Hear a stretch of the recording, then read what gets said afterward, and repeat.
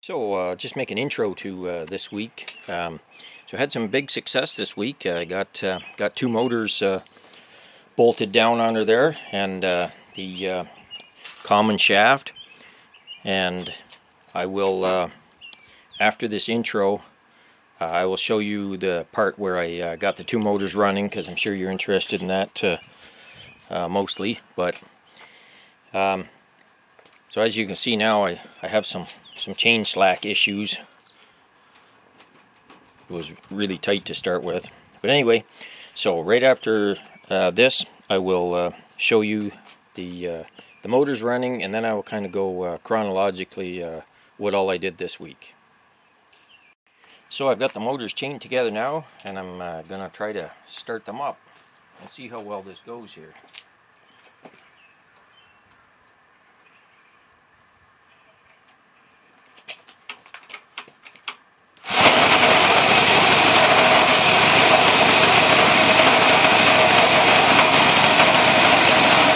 Pretty good, but I see a lot of chain flop.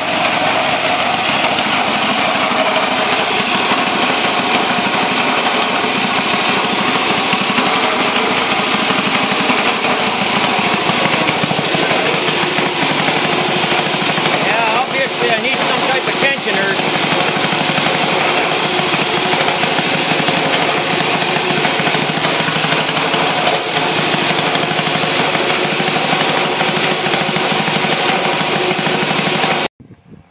So I'm making some progress on the frame there. Of course, done welding for the horizontal shaft side there, like this.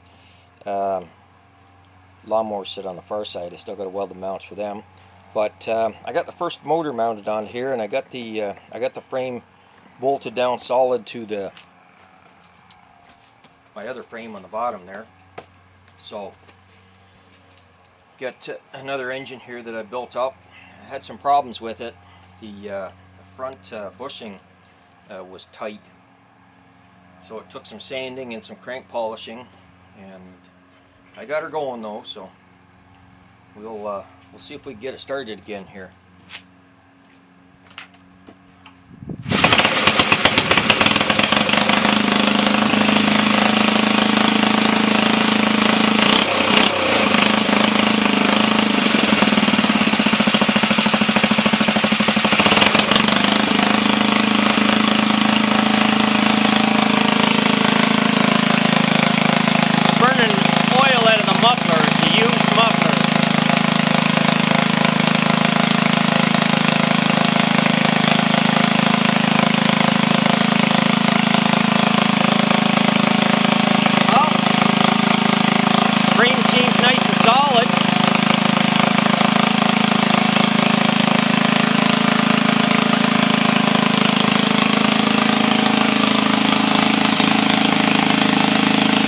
Must have been a lot of oil in that muffler. It's still burning her off there.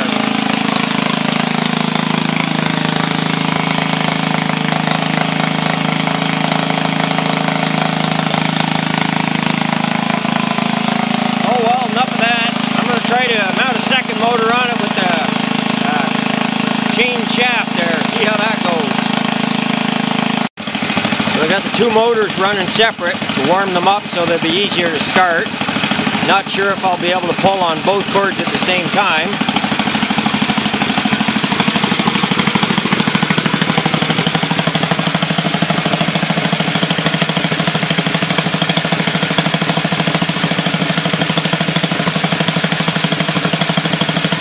So having a minor problem with my bearings here.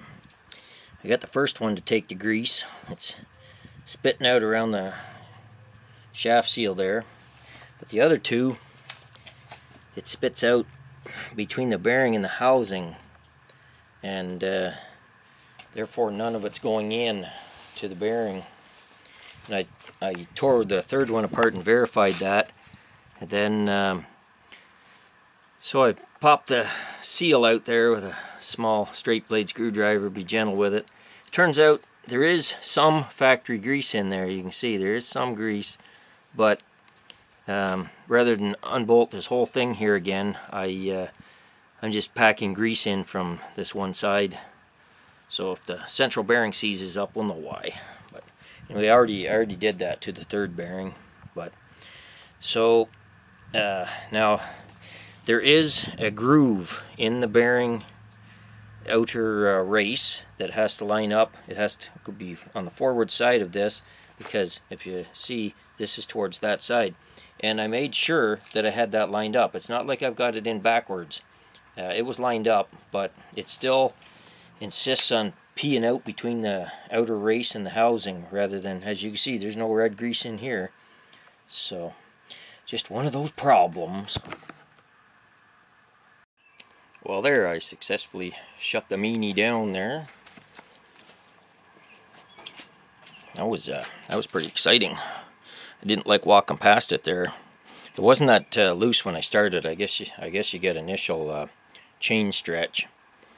The only way I could, my calculations worked out good, but I still needed a little bit of tension on it, so I put a shim under the one side of the top motor. That was my my plan all along, was to shim the top motor. Now, apparently, oh yeah, that's crazy how much slack it's got now.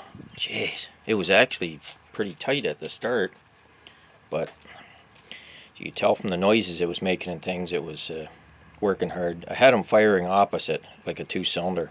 The one fired in one turn, then the next one. So, but anyway, so at least I can start the two-cylinder up that way. So apparently I have some more testing to do here, and figuring out shims under motors and all that fun things in order to get rid of this serious chain slop there. From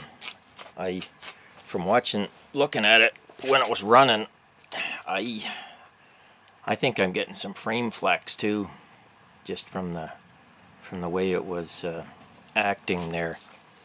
It was almost like, get my foot unhooked there, almost like the motors were rocking a bit this way, twisting that cross member.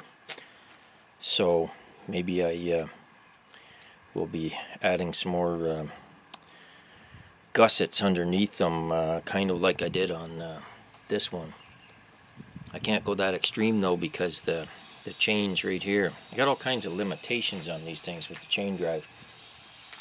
At least I know that my length calculation is right though, because I had the bottom engine sitting back here, and I was able to install a starter cover on it without running into the shaft on the other one. So at least the spacing is correct. So anyway, lots of little things to work out, but at least I got something major done this week. Got the two engines chained up and running there. It's a little bit of excitement there. I didn't exactly like running past it, but I didn't have much choice. I had to get to my shut-off screwdrivers, so that's why I had to shut the camera off there. It didn't like it. I shut the bottom one down first, and the top one, man, I thought the governor spring was disconnected, but it lugged right down, dragging the dead engine. So luckily I got her shut down a couple seconds later. Maybe I'll get some of those old Briggs flip things there that ground the spark plug out. These ones don't have the spark cutoff like lawnmower engines do.